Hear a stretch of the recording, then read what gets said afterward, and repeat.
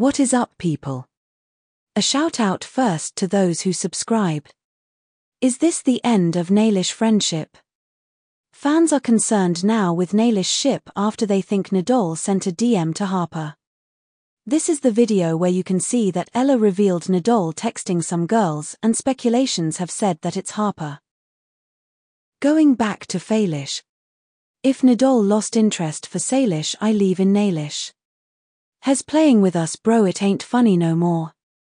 Could it be possible for them to be not friends anymore one day? Feel free to comment all your thoughts about it. Lovely day to all of you, and don't forget to subscribe and like.